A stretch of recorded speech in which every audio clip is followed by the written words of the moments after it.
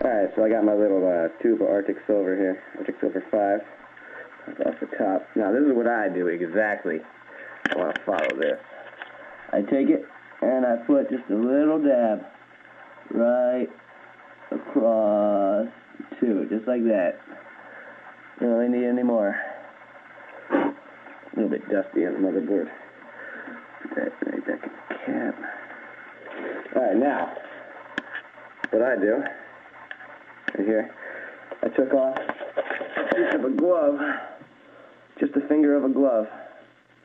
So, then, you just take it and you put it over your finger just like that. So you have a nice, smooth finger, just so you can rub this paste on. Did I get it anywhere else?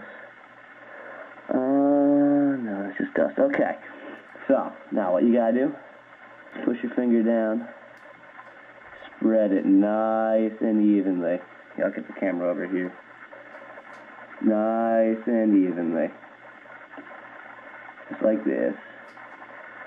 Exactly what I do all the time whenever I put thermal paste on, which has been a lot, I must say. Just like this.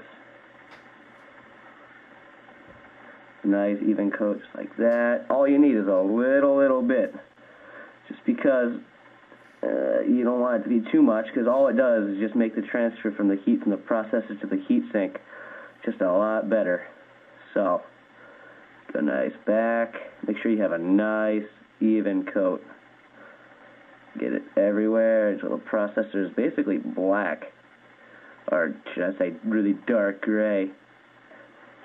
And, you know, you can get on the little metal edges right there. You don't want to get motherboard. Can't stress that enough. So, nice and evenly put on. A little light glare on the processor, but I'll be back when I'm installing the heatsink. Shouldn't be